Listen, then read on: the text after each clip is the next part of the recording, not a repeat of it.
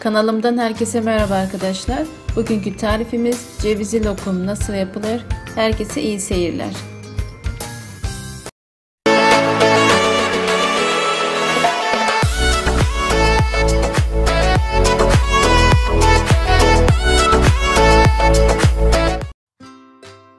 Malzemelerimiz: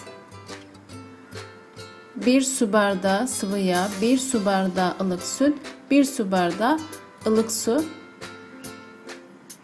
3 yemek kaşığı şeker,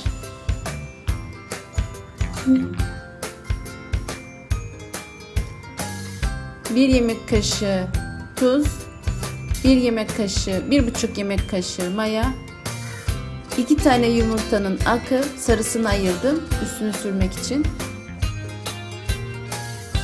Önce malzemeleri iyice bir karıştırıyoruz. Ondan sonra da yavaş yavaş un ekleyeceğim.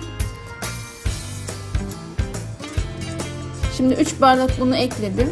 İyice bir yoğuracağım. Karışımı yaptıktan sonra biraz daha un ekleyeceğim. Toplam 6,5 bardak un ekledim.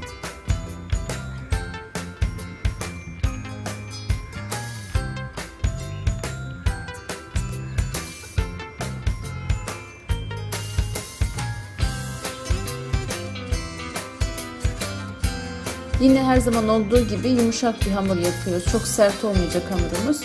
Gördüğünüz gibi böyle bu kıvamda olsun. Cevizli lokum deyince arkadaşlar insan aklına direkt tatlı bir yiyecek gibi geliyor ama tatlı değil. Kahvaltılıklarda olabilecek, her zaman her vakit olabilecek, aynı açma poğaça gibi hamur tarifi, hamur işi tarifi. İyice yoğurduk. 1 saat mayalanmaya bıraktık. 1 saatin sonunda gördüğünüz gibi. Yine her zaman olduğu gibi bu mayalanma süresi kış aylarında farklılık gösterir.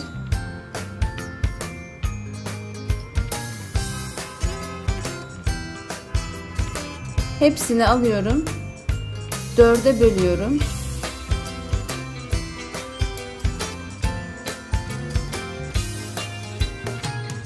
Sonra tek tek açmaya başlıyorum. Gerçekten çok yumuşak bir hamur arkadaşlar. Elinize yapışmayacak ve tezgahınıza yapışmayacak kadar yumuşak olması gerekiyor.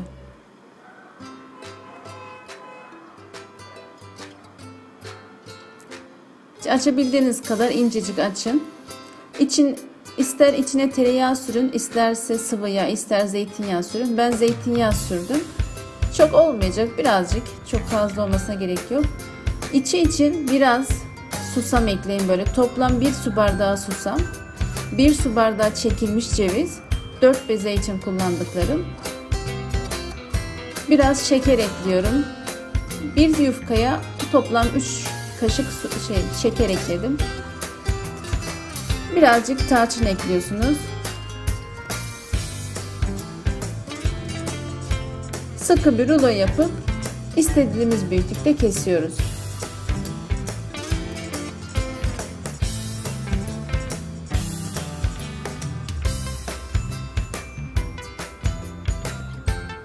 İster küçük kesin, ister büyük kesin. Benim için bu boyut idealdi. Sonra dik dik tepsimize diziyoruz.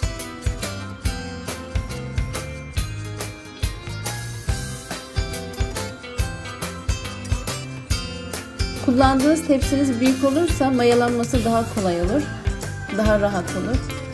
Çünkü biraz tepsi mayası vereceğiz. Yine aynı şekilde bu diğer bir bezem. Aynı işlemi buna da yapıyorum. Şeker, yağ, susam, tarçın ve ceviz.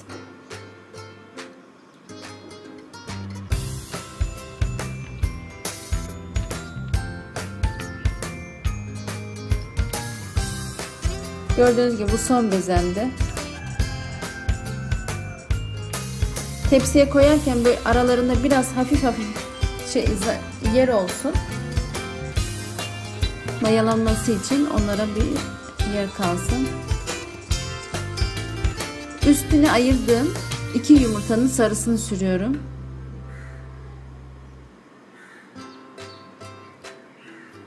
Ve bunu tepsi mayası verirken bir açma ve poğaçadan daha fazla vereceğim.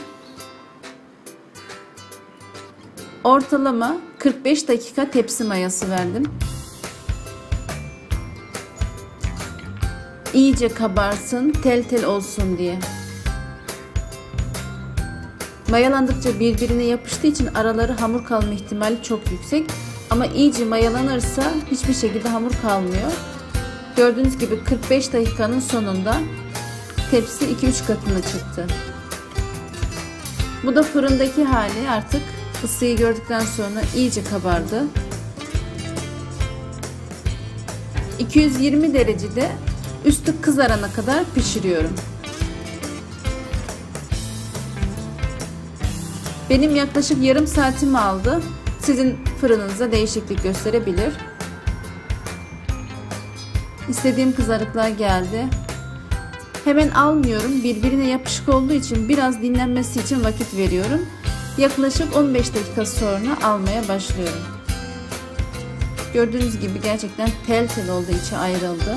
Çok güzel bir tarif arkadaşlar. Ben kullandım. Geri kalanımı poşetleri koyup difrize koydum. İstediğiniz vakit kullanabilirsiniz. Bir sonraki videolarda görüşürüz arkadaşlar. Hoşça kalın. Bay bay.